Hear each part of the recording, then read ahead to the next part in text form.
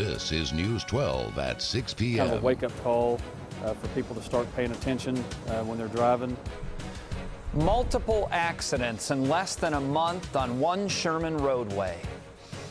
Good evening and welcome to News 12 at 6. I'm Scott McClendon. Maureen is off tonight. There have been 4 major accidents in less than a month's time on FM 1417 in Sherman, 2 of them fatalities. The string of accidents along the same stretch of roadway is alarming some people in the area. Allison Harris is live on the scene with the story. Allison.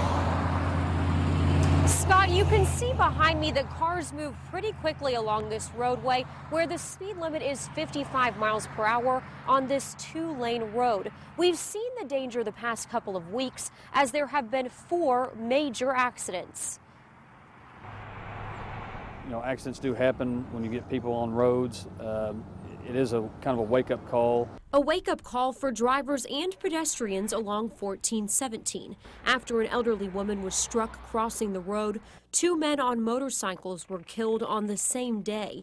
And the latest Wednesday night, when a truck driver clipped a pedestrian with his side mirror. Most of these accidents probably could have been avoided, but it doesn't make it any more or less dangerous than anywhere else. It's always, you know, dangerous to drive on the street. But people working off 1417 say it's a treacherous road, mostly because of the drivers. It's a lot of the cell phone stuff. It's a lot of the people, you know, passing the red lights, that kind of thing, going way too fast. Mario Guerrero at Momo's Donuts watched an accident happen right outside his storefront. Some of the people here in the shopping center were the first on the scene. The road concerns him enough that he now avoids it altogether. I go the other way around. I don't want to play with it too much. Next door at Holiday Cleaners, Layla Hively's fears are all too familiar since a car once rammed through the business's front window.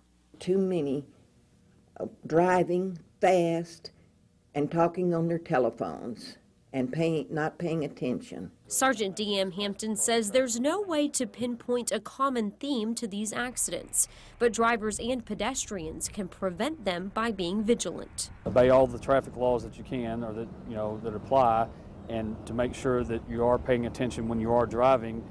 TxDOT begins investigating roadways when they see a high number of dangerous accidents. That number has not been reached here yet. We're live in Sherman. Allison Harris, News 12.